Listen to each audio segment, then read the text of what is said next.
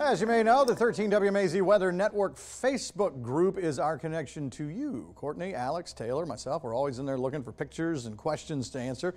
Today, meteorologist Alex Forbes is here to highlight some of the best pictures from the last few days. Alex. Well, it was an active week here in central Georgia. That means the 13 WMAZ Weather Network was hard at work, and it had some awesome shots posted in the Facebook group this week, ranging from the storms we saw on Monday to the full sturgeon moon we saw in central Georgia skies. Let's check them out. Starting off in Oconee, check out this shelf cloud rolling through right before a storm began in the area. Thanks to Amanda Collins for sending us that one.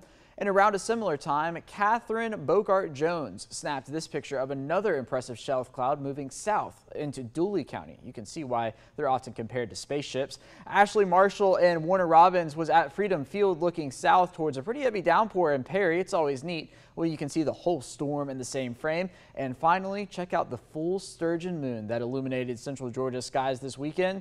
Jennifer Schultz got it on camera with some clouds in the foreground, and it almost looks fall-like with that orange tint there.